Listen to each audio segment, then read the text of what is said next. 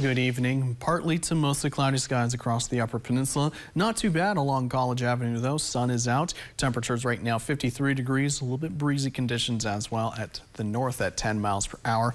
Similar conditions, but mostly cloudy skies in Marquette. Temperatures right now 50 degrees with winds at the northwest at 8 miles per hour. Over the last few hours, we have seen this block of rain slowly move through the eastern counties. Really nothing too heavy, and that's what we're anticipating for the rest of the night into tomorrow.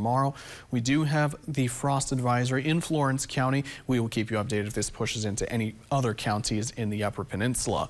When it comes to tonight, we're going to see mostly clear skies, and it's going to stay sunny for most of Monday and into portions of Tuesday. We are keeping our eyes, though, on this setup right here. It could allow for maybe a light sprinkle or two in the western counties. Really nothing too heavy into Tuesday.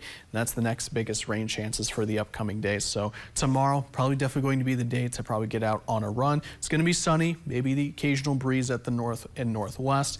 And with the sun out, it's going to feel a little bit better out there. We are keeping our eyes on the winds, though. It is going to be around 20 to 25 miles per hour tonight into tomorrow morning. Set to pick up at the north in the eastern counties, getting closer to 30 miles per hour in portions of Alger and Delta counties, but it does calm down throughout the night into Tuesday morning. This low pressure setup has allowed that cooler air to linger across the Upper Peninsula, and it will make its way out in the next coming days, and we'll see this stretch of warm air make its way in. A ridge is set to develop and allow for dry conditions across the Upper Peninsula, but that does allow for a warming trend into the region. So when we have less rain chances, it is probably a good time to get your car washed, as we're not really expecting any major rain for the next few days.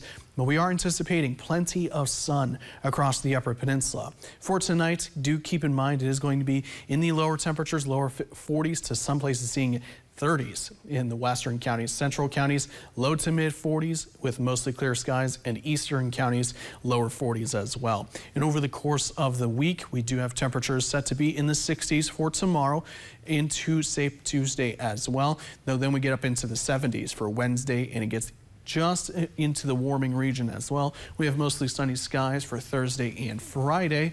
We don't really have much chances for rain, but we're keeping our eyes on some chances for Thursday and Friday, but now it's just trending towards sunnier. We could have some next weekend as well. Really not a whole lot set in stone, but I hope everyone enjoys the pleasant conditions we have in the forecast, Molly. Yeah, absolutely. I'm certainly ready for that sunshine to come back. Yes, and it's starting to get warmer again, so probably more time to spend time outside instead of, like, is it going to be warm or is it going to be cold today like it is today? Absolutely. Well, thank you.